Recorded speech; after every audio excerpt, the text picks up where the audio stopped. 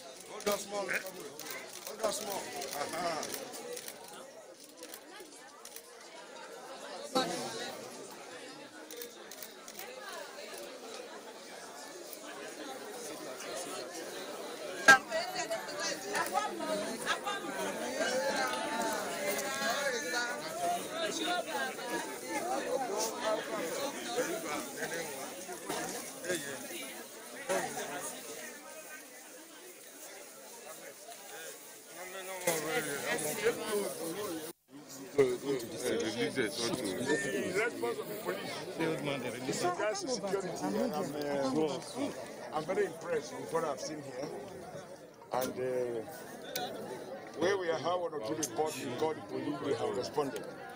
So I think so far so good. Police have provided security, and you can see, contrary to the speculations that people are going to be fighting, the presence of police, you can see the people are happy. Nobody is intimidating anybody, and that is what we expected. That will put enemies of democracy to shame. I just pray that the way the police have provided security here, it is the same thing around the state. But in this area, from the report I've got so far, not just here, there is good police presence, and the only downside, as I said, is INEC. Because there are three things you need for a credible election. The peaceful atmosphere, it prevails, it's here. Happy people, not aggressive, to celebrate democracy. You can see them smiling, even with babies and so on. We see even elderly people, that one touched me. You know, they're very old men, they are told their card is not working, it's not functioning, the smart card, they have their PVC. They just sit down there, they are not fighting. Why is there no PVC? Why is there no this? Believing that INEC will rectify it and that they will be able to vote. You see old women, older than my mother, they are seated there on the ground. Ideally, these elderly people should be given the priority to vote because of their age. But we are told their machine is not functioning at all. And it's not even here, they're taking it away. And INEC has not replaced. Even at that, they are not shouting, they are just trusting that INEC will not fail them. I just pray that INEC does its part. We have security, we have enthusiastic people, we have peaceful youth, even we old men, they are ready to vote. So I just pray that INEC does their part. And I want to thank the police for providing security. Because I've always argued when people come to ask me, or the ambassadors and so on, about my view about the election, I said, once there is presence of police and security, these criminals are cowards, those who want to disrupt.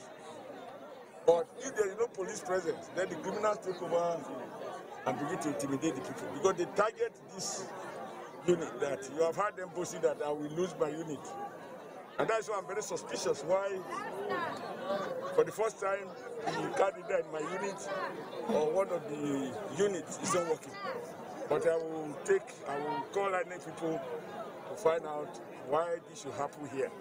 I have the same report in Anegbete and a few other places where the candidate is not working or is rejecting a lot of legitimate, genuine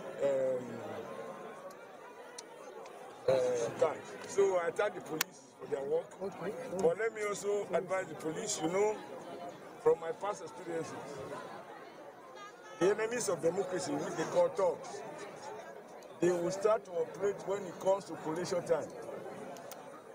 They can then grab the paper after people are voted and make sure that counting is difficult, or even after counting, as you are moving them to the collation headquarters, they can then block road. So I trust that you are ready to take care of all of that. But to be honest, the police has done Nigeria proud. And I pray that it goes like this everywhere. I've not had anything report at all about the police, and that's a huge difference. So, officers and men, I'm grateful. Thank you.